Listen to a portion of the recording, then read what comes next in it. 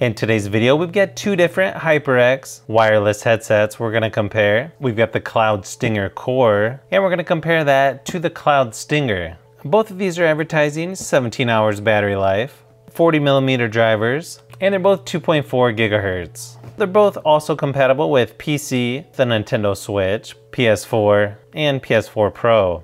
So the Cloud Stinger Core is currently $79.99 on Amazon. I think I paid just a little bit more than that for the Cloud Stinger, but I'll leave a link in the description below with current pricing and more information. So first, let's go ahead and see what's in the box for the Cloud Stinger Core.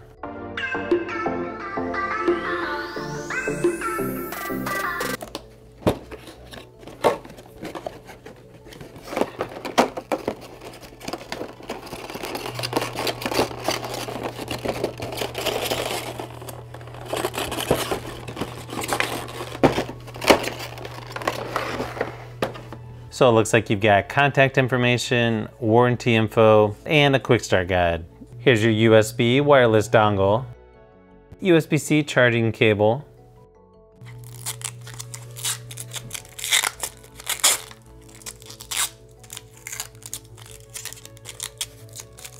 okay, so these are definitely pretty lightweight.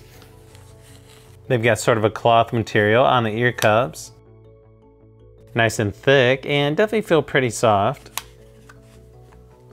Pretty good padding on the headband with the same mesh material. You've got your flip to mute microphone, which actually seems really nice. You'll be able to put that in just about any position. Also on the left hand side, you've got your power button, volume wheel, and USB-C charging port. Pretty typical metal adjustable sliders. And it looks like it opens up to pretty much anyone's size head. Also seems pretty durable when you flex it, and you don't really hear any creaking, so that's good. And unfortunately, this one does not fold flat. Overall, a pretty nice looking headset, especially if you're looking for a white one. So now let's take a look at the HyperX Cloud Stinger and see how it compares.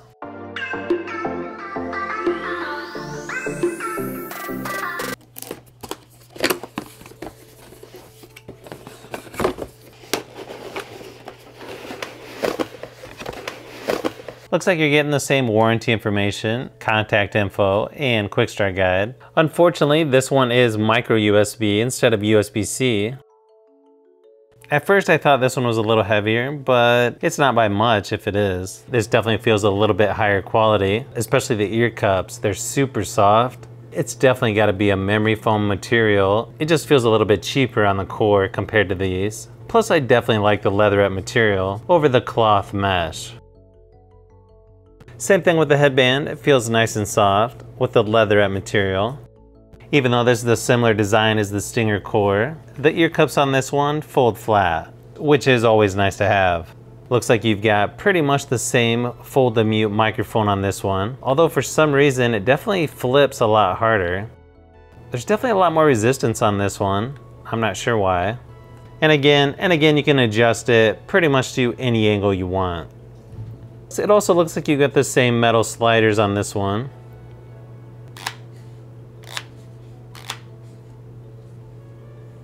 Now the controls on this one is a little bit different. You've got the volume wheel on the right hand side, and then your power and charging port on the left.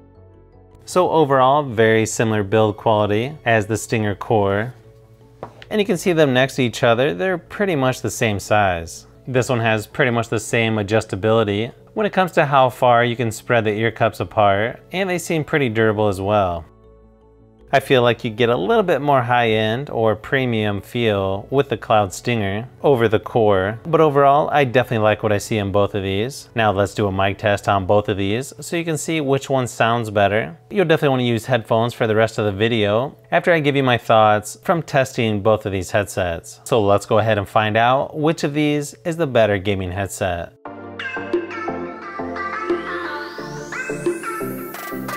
This is a mic test for the HyperX Cloud Stinger Core. Let me know in the comments below which you think has the better sounding microphone. Again, you'll want to make sure that you're wearing headphones during this mic test so that you can hear the differences. One thing I forgot to mention earlier, even though both of these headsets are made for PC and PS4, they also work perfectly fine on the Nintendo Switch. I kind of wish this headset had a monitoring system because I can barely hear myself talking with these on. So it definitely blocks out a lot of surrounding sound, which is definitely a good thing when you're gaming. Just maybe not so great if you're someone who talks really loud. The Cloud Stinger Core 7.1 wireless headset is supposed to be the cheaper of these two, but I've got to say, these things sound really good. Both headsets are good for hearing directions of shots or footsteps, but I feel the Stinger Core 7.1 might be slightly better than the regular Cloud Stinger at hearing details. So when it comes to which of these headsets sound better, it's really close. But surprisingly, I would have to go with the HyperX Cloud Stinger Core 7.1. They also seem to have a little bit better bass, which is great when listening to music. Maybe it's because these are the newer headset, I don't know.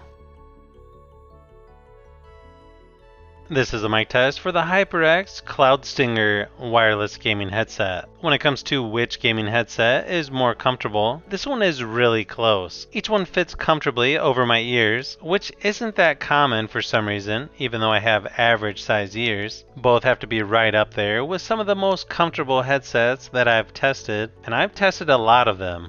I always tend to lean towards the leatherette material versus cloth, but the cloth material on the Stinger Core 7.1 wireless is actually pretty nice. Definitely better than some of the others I've tested. But if I had to choose which gaming headset is the more comfortable one, I'd have to give this slight advantage to the regular Cloud Stinger wireless. This is a mic test for the HyperX Cloud Stinger Core 7.1 wireless gaming headset. So now after testing both of these for a while, I think this is probably two of the closest headsets I've compared yet. Because of that, I'd have no problem recommending both of these. But if I had to choose between these two, and I could only use just one, I'd probably have to go with the regular HyperX Cloud Stinger. But if the Cloud Stinger Core had the leatherette material on the ear cups, yeah, I'd probably go with them. Especially since they're a little bit cheaper, and it feels like you get just as much comfort and sound as the more expensive sibling. So if you've made it this far into the video, you may want to say thanks by subscribing, and don't forget to give a thumbs up if this video was helpful. This is Brian from Fishbee Productions. Thanks for watching, and I'll see you on the next one.